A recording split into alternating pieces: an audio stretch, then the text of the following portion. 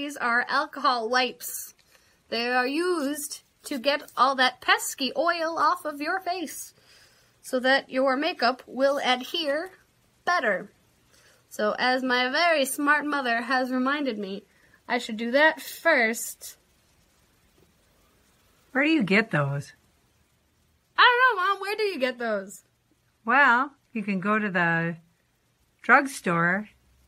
Or a local pharmacy, which is the way you're supposed to call it now. Yes. And the drugstore. Yeah, the drug. No, yeah, that's a CBD oil store. No. Mom! Well, okay. Walgreens, CVS, things, places like that, Walmart. They're in little packages. Don't put it too close to your eyes, because it'll burn. You're welcome. Just saying. Found that out for you. I suffer so you don't have to. It's my job. Thanks, Julia. You're welcome. So anyway, my hands are warm because there are little bits of wax in here. It's all mixed together. But the wax, when it's cold, well, we all know wax when it's cold is pretty solid. But as it warms up, it gets more pliable and more spreadable. So you don't need a cheese knife to put your makeup on. So, now knowing how much is enough, it takes practice to figure out. It took me... Let's take a close-up. This is a glob. American, not metric, glob. It's probably about... teaspoon? I was going to say it's about a ½ inch glob. Thick. Okay. And it covers 3 fingers. About halfway down the fingertip, if you want an exact measurement. Now, this isn't going to cover my whole face. This is just enough to start because it's way easier to add more than to take too much off. Way easier. So, start with a little glob. You're going to warm it up. Now, the glob, unfortunately, was a little cold, too, so we're going to need to warm it up a little extra. I'm going to add a little more because I'm realizing that this is not enough. How do you know this is not enough? Intuition. Comes with practice. 3 years of putting it on every day. Yeah. All right. Now, I'm using regular Clown White instead of Clown White Light because that I'm doing a full white face makeup. However, if you were doing, they do have thinner white. I prefer... It covers better. The old-fashioned way. Yeah, it does cover better. It covers thicker. You don't need as much. Right, ready? Ready. Circus style. Wow. Gee, that's quick. Yeah, because the longer you wait, the colder it gets. It doesn't stay warm for too long. So, yeah.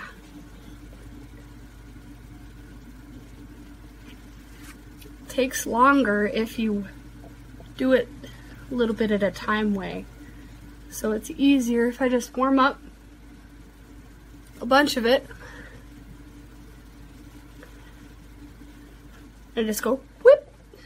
How was that? Whip. Now, when other white face clowns put their white on after this step, usually they have red somewhere.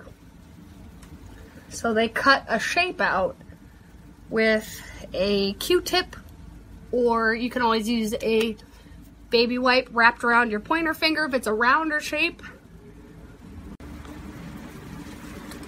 So I'm currently evening it all out. Now, usually what happens is when people are done evening it all out, if they have red, they use a Q-tip or wrap their finger around a baby wipe to cut out the shapes that they have to fill in later. Because people sometimes find if they don't do that, it'll change the color of your paint from red to pink. Now, if you're looking for pink, then hooray, shortcut. If you're not looking for pink, if you want a darker red, you just have to cut that shape out before you powder it. It's a lot easier to cut the shape out before you powder than after. The lines will still be clean if you do it that way. Now,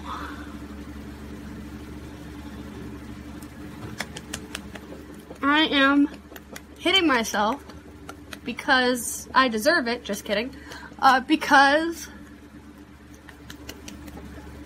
it makes my makeup not have streaks in it. Wet makeup is difficult to apply for that reason. Because have you ever had too much paint on a paintbrush and then you put it on the page and then it isn't even, right? It's not very even. It's kind of like lumpy and streaky. And you're like, well, rats. That's not what I wanted. So it's about having the right amount on the canvas, right? So you get like a different type of brush and you have to spread it thinner. So you want the right amount of thickness to be white enough, but also not be too thick that it's textured. You don't want to look like a Van Gogh piece with all these peaks and stuff of makeup. I mean, I don't know, maybe you do, but it's not the look I'm going for at the moment. And so as you can see, I keep just grabbing a little dollop just so I can add more a little bit at a time instead of doing it all at once. Because, here we go. It is going to pull at your skin. That's normal. It's a little sticky. Gonna get my ears a little bit. Ears are up to your discretion because if they don't show, or if you wear a skull cap or a hood, then you don't really have to worry about it. But if they're going to show, for me, my whole ear doesn't show. It's just like sometimes if the wind hits me right, my little earlobe will pop out. So we're going to put a little makeup on that earlobe so it's ready to be seen. Also, depending on how cold your makeup is, I've heard that you can microwave it. Not for long at all, like very, very short amount of time. But apparently Mom is shaking her head at me and I shouldn't do that. But I'm just noticing how thick this is. Maybe for like 5 seconds would help. But anyway, apparently that was a bad idea. We're not endorsing microwaving your makeup. You can do it if you want to, but we're not. That is not an endorsement by Priscilla Moosberger Originals. Thank you. It is a hypothesis, not a confirmed analysis. Yeah. Nobody has done enough research on this for it to be 100% foolproof. Although we're being fools ourselves. Yeah, there's proof we're fools. Yeah, So now, B, once you get that done, do you like check the side of your nose and... Why did I miss the side of my nose? A little bit.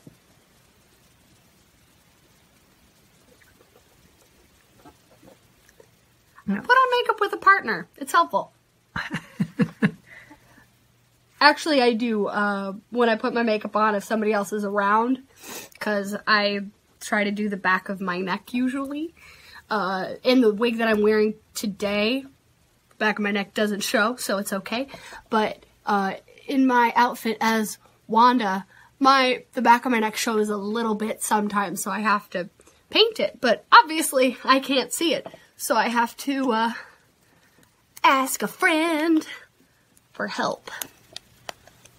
Okay. So you normally wear glasses. Correct. So are you using a magnifying mirror? I am.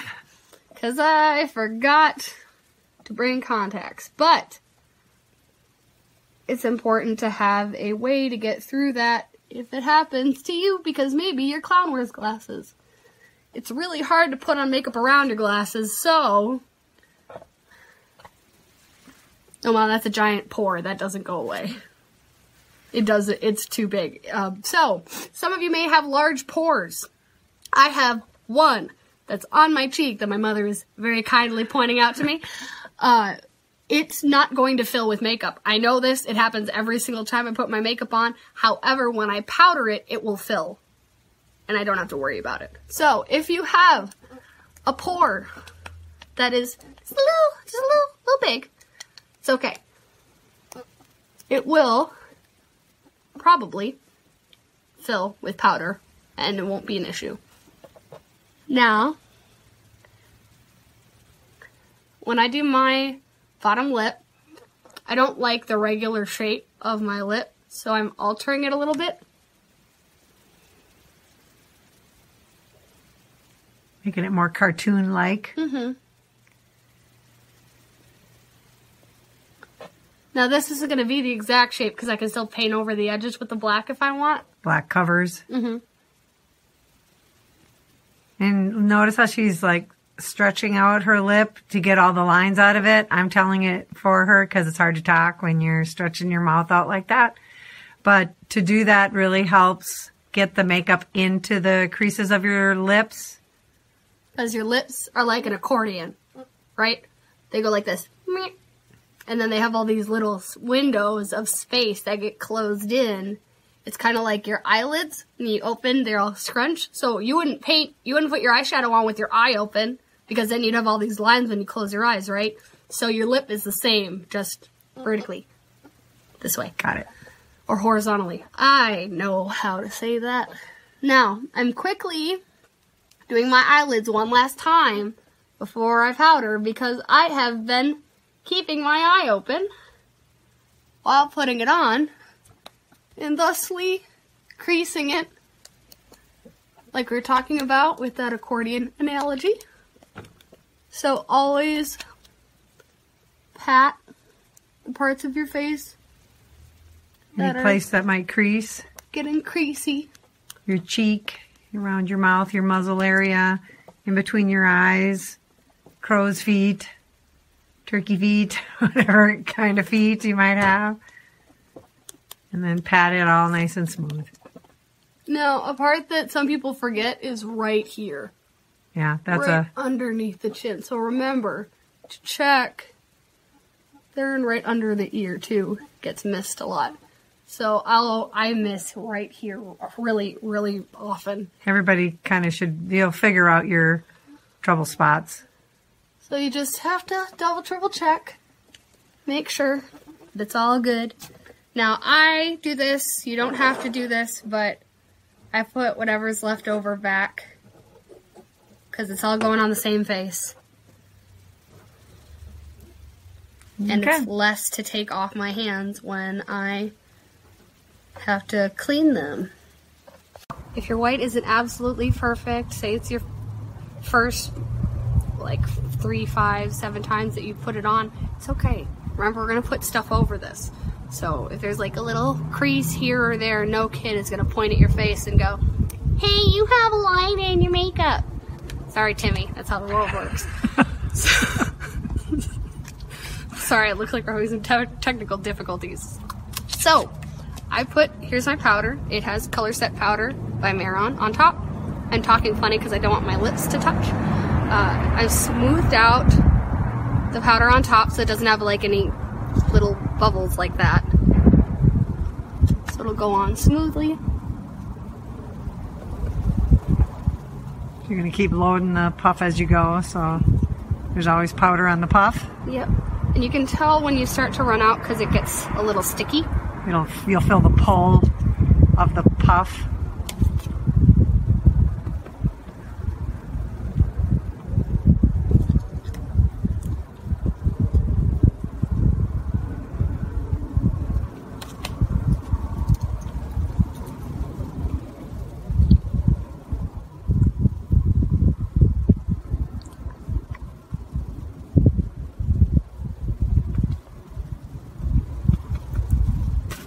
I'm also using my tongue to push out parts of my mouth to make it easier to powder. Okay, now I have some powder on my hand. I'm going to check for stickiness. Good. Those spots are good. We're going to do the top.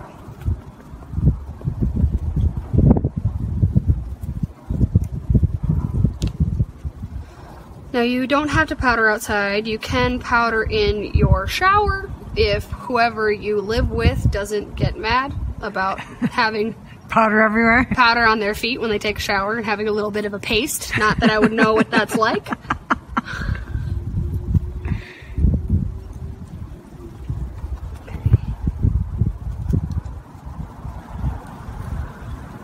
Some spots you just kind of careful. Look on the edge of the bottom of your eye. I miss that spot every time. Every time I do it, I always end up with the powder looking a little funny there. So I'm still learning. Maybe someday somebody will put out a video of them powder and I'll go, oh, that works a lot better than what I'm doing. And I will be so glad, because I always seem to have a problem with that part.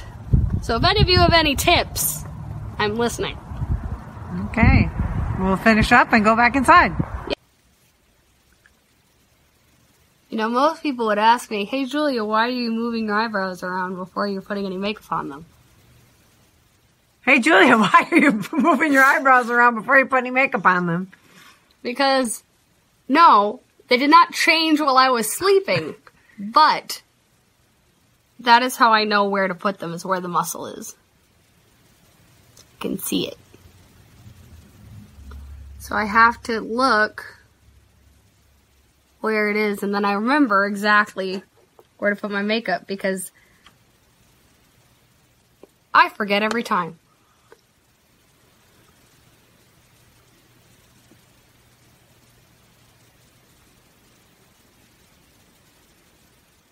Now, if you were trying to do a rounder shape with your eyebrow, I would suggest not using a paintbrush, because paintbrushes, at least the one I use, have a square end, which helps me because I always draw my eyebrow with a square end. But if you don't want a square end, well, this ain't gonna work for you. Pencil? Pencil already has a round tip, so it's easier to make a round shape. So it's about using the right tools for the design you're working on. Correct. It's like, you might need to experiment. hey, I need to pound in this nail. How about I use the handle of the screwdriver? No, don't do that. Use the tool that's made for the job.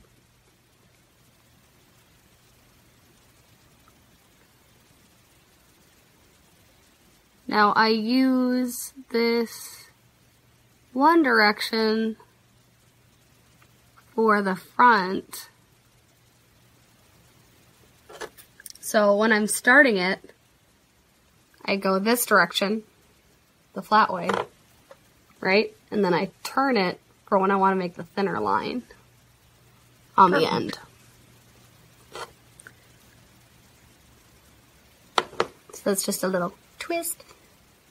And because it's black, really good black makeup by Miron, or you could use Ben Nye or Krylon, but really good quality grease paint, there's enough pigment in there that it'll go right over the white without any problem. Especially since it's powdered. If it wasn't powdered, it would blend with it and turn gray. Correct. But because it's powdered, it's like drawing on paper. Well, kind of, sort of. It's dry and it just goes right over it. unless you're me and have issues with wet makeup getting caked in your eyebrows. Okay. Because you have thick man eyebrows. It's okay. No judgment. Correct. Sometimes, Thanks, Dad. You didn't get it from me. Thanks. So sometimes to fix that problem, I do have to powder my eyebrows extra.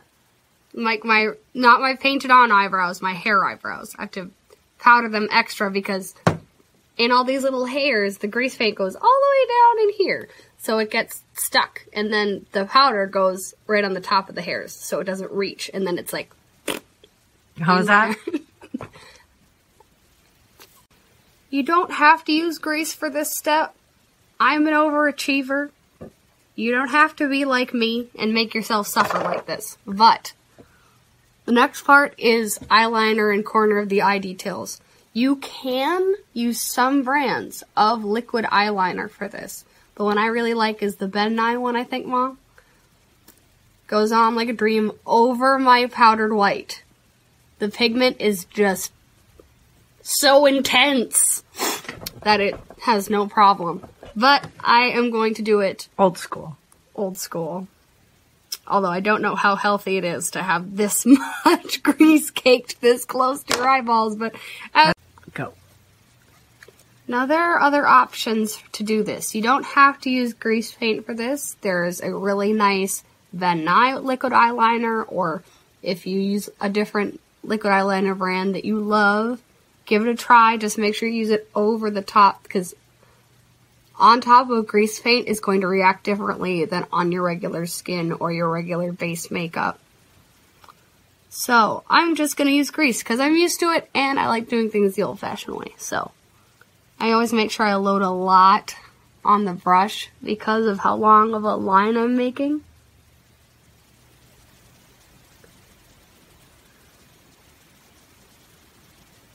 Okay.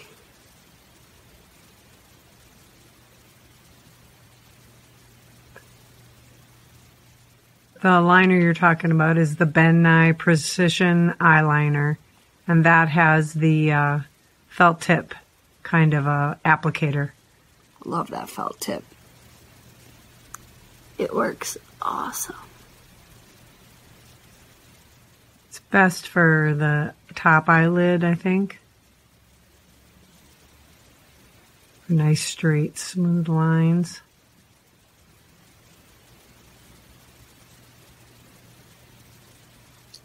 So I'm doing this one strictly the thin direction instead of the wide of the brush. That's actually a face painting brush, isn't it? Yes. This is a Paradise brush. I'm not sure which one though.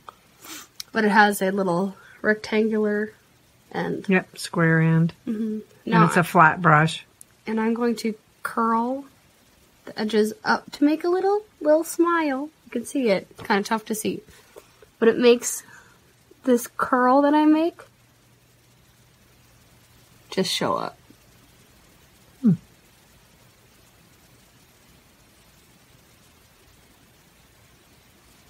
That's definitely an advanced move. I developed it after years of research. Just kidding. I can't do that move on with anything besides grease paint. It just doesn't work because this makes the brush so stiff that it will hold that little U shape. So as you see, ta-da. All right. Do the other side. Now the other side.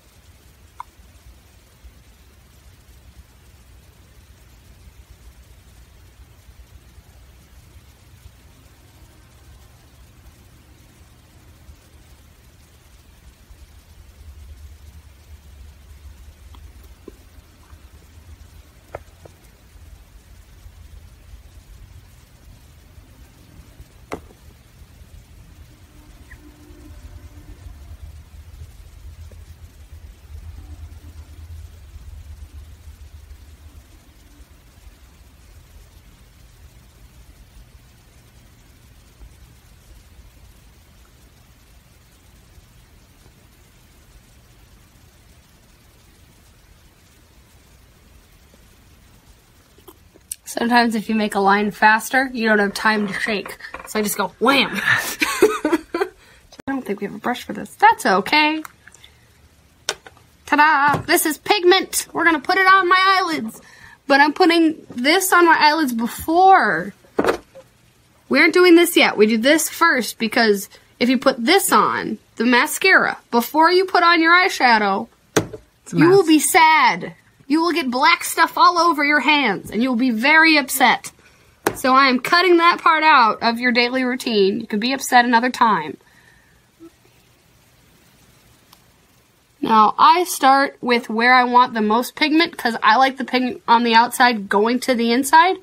So if I put on a little too much, I can just pull it over. So I always like this shape.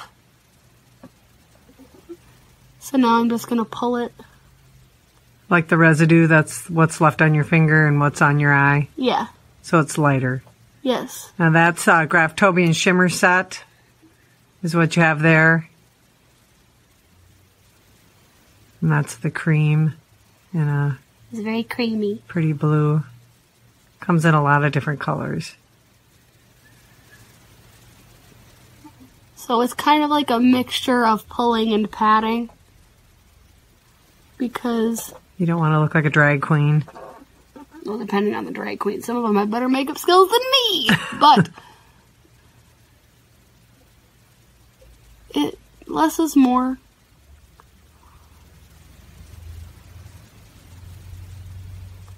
But it's going to be different because the grease is going to kind of eat it a little bit. Some of the pigment, like this on your regular eyelid, would be crazy.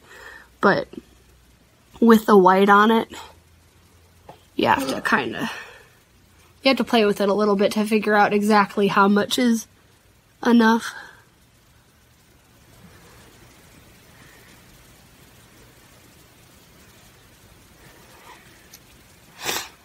I just put it where I want the most of it first, because that way if I have too much, I have somewhere to put the excess. You feel me? Looks good. Like, please don't just take a fingerful and just go right here, because Not where you really want it. You always want to take your pigment from the outside more towards the inside, because otherwise you'll look like two blue window shutters, just big, thick rectangles. You don't want rectangles, you want a little bit of a fade. It looks a little less abrupt. Because your clowning isn't like it used to be. It's not, you don't have to be all the way from the cheap seats. Alright, that's looking good. Because you want to be able to be seen close up and not be too... How was that? Set, go. Mascara. It's good to have whatever brand that you like best. I always like really voluminous ones because I don't wear fake eyelashes very often. And I feel like if I just wear enough mascara, I won't need it. Also, fun fact, there are like beauty bloggers that have these hacks of, put baby powder on your eyelashes and it'll make your eyelashes bigger for your mascara. Ha! We knew that. We've been doing that for years. I have pink stuff. This is Mehron cheek powder. Now, when I have my red hair look and it's always a red nose, but when I have my red hair look for Wanda, I usually like to use a darker blush. That's bold red in Mehron's cheek, and what you're using right there is Wineberry Pink. Wineberry Pink. Because I just find that reds and reds go better together, and pinks and oranges go better together as warmer instead of as harsh as red can be. Also, you have to be really careful using red powder on your white face because if you do it wrong, it looks really smeary and it can get blotchy really fast. So you have to just be really careful how you put it on. Now, I like to go like this. I use a brush like this because I'm using a bigger shape. A comma. A big comma. And it's more like a comet. That is a small powder brush by Mehron. So to start my comet, I'm going to smile to feel the apple of my cheek. And just kind of poke it, right? Yep, just poking it. You're dragging it just a hair, but not a lot. So this is the rock part of my comet. And now we're going to do the tail. right? Right. Every comet has a tail. So I take the brush and I squeeze it, because otherwise it's going to be round, right? And I don't want the whole thing to be round. I want to make a tail. I want it to go pew, taper back. So we're going to squeeze it. And then pull it. Pull it over. Now I have to remember, now my smile goes up. So I'm going to make my cheek go up and then down. Here's my little comet. Little smile comet. There's one. There we go. And now it's on my way across to the other side. Put a little bit on my nose, because just in case, if my nose were to fall off at a gig, I don't want this blank white nose on my face. I want to have like a backup little focal point. So I always have that under my clown nose. So then we're gonna do the rock part. So I'm kind of pulling it always toward the middle, and then the tail. It's better to use theatrical quality blushes instead of. And now for the piece de resistance.